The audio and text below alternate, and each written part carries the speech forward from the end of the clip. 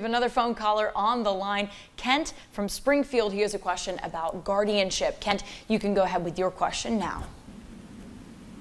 Yes, I have a 16-year-old special needs daughter, and I know that we need to, I've been told we have to do a guardianship on her, but we don't know how to get started or where to start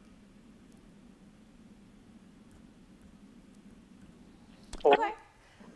So consult with an attorney. That is the first step. Guardianships can be very complicated to some degree, and you definitely want to make sure that you do it. And I don't practice guardianships a lot, but time is of the essence to some degree.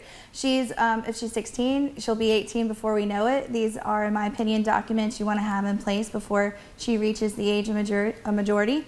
And you just consult with an attorney. They're going to be able to give you advice, walk you through it, and it's something where they're going to know how to help you and what you need to do. It's not something that I would recommend doing on your own.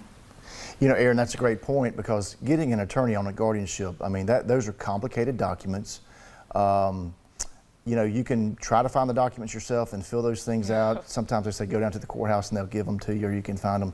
Let me tell you, when you're dealing with a guardianship issue and you're trying to be the guardian of someone, it's the courts, you know, they make you jump through a lot of hoops.